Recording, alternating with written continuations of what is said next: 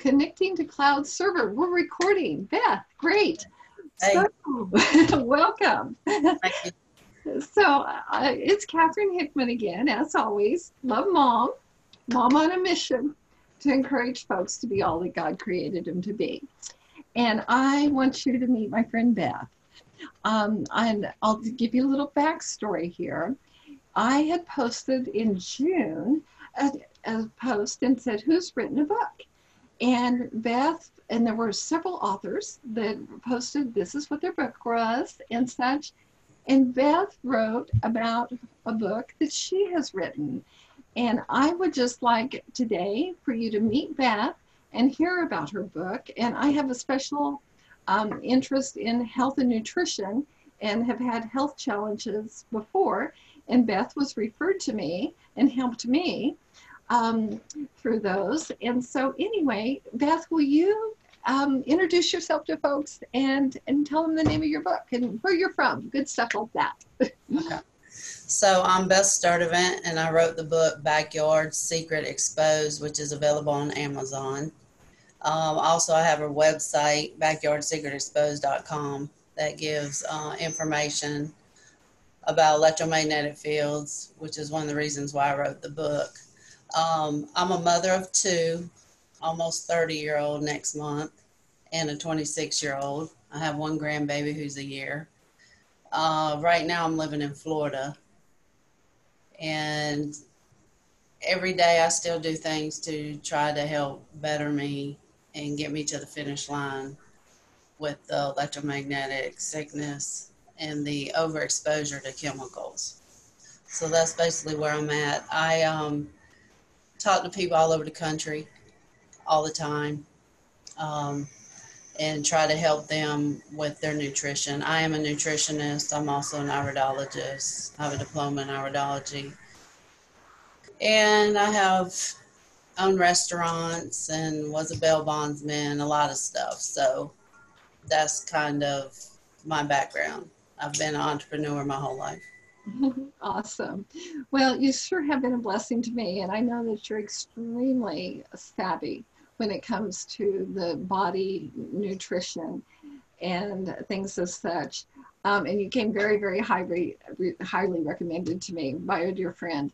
And so, but tell us about the book. Like, who did you write the book for? Well, I wrote the book for people that were suffering from electromagnetic sensitivity sickness. One is when this happened to me in 2009, nobody knew anything about it. So it was kind of like the new kid on the block. The only thing that you could really find about it was that it did not exist, but I was living through it. So that was a little difficult, especially when you're in the heat of the moment of really, really sick, a lot of pain. So I went on a journey of trying to find environmental doctors, especially since I've really not been part of going to the doctor through my childhood or, my adult life. So I visited 18 doctors, MDs, PhDs, had many, many tests, spent over $200,000. So when I went to Dallas, Texas with Dr. William Ray, he was the one that diagnosed me with brain damage, which was my frontal lobe, and nervous system damage, endocrine system damage, and electromagnetic sickness, extreme edema.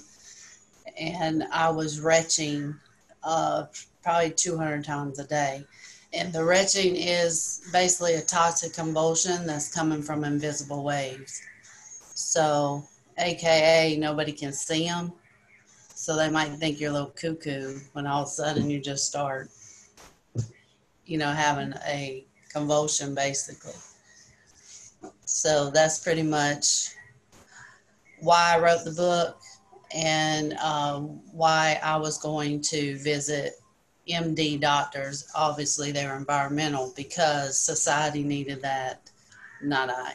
So I had to prove myself.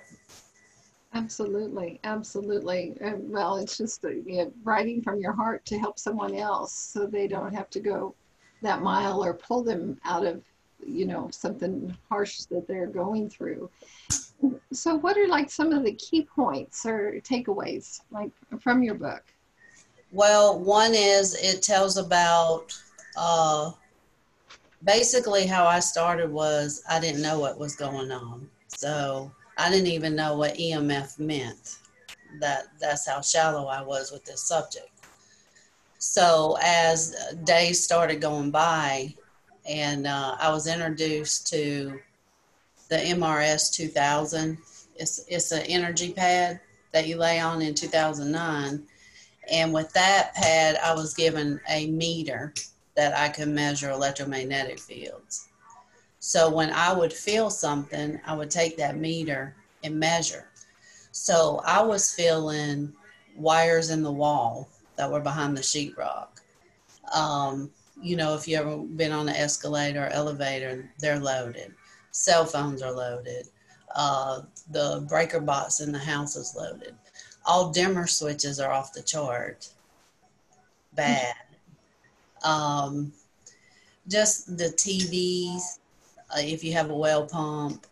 Um, I was so bothered that airplanes high in the sky were making me retch, having that toxic convulsion. Um, One incident I write in the book about my brother was probably 200 feet from me with a chainsaw. He was cutting some wood up, and I was feeling the vibration from that. That was crazy. And what would happen to me at first is I would swell. My abdomen area would swell like I was 9 months pregnant in a matter of minutes. And then my arms would fill up with fluid, and my chest would just really. So I didn't know if I was going to explode. I didn't know what was going on. So I started measuring everything in my mom's house because that's where I went to, because they were able to cut off electricity and that for me. Because the house that I was living in had the transmission power lines behind it. And that is what really affected me. Um, the power company came and knocked on my door in October of 2008 to purchase my home. I had no idea why they were purchasing my home, but they had added to those electromagnetic lines out there. So that was the reason, but that's not the reason they told me. So that was kind of just like the beginning of where I was trying to figure this out. I was feeling sick. I was feeling nauseated. I had headaches. I couldn't think straight. I was swelling by the minute.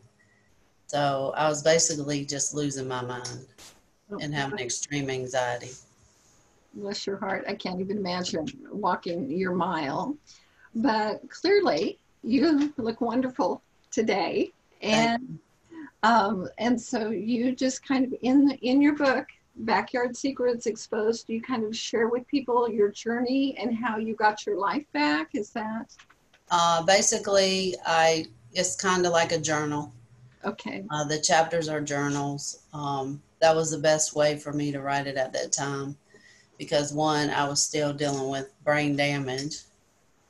So it's pretty incredible that I was able to write it when I wrote it. Now, I will definitely be writing another book soon because I'm getting to the tail end of this. So I finished this book in 2012, beginning of 2013.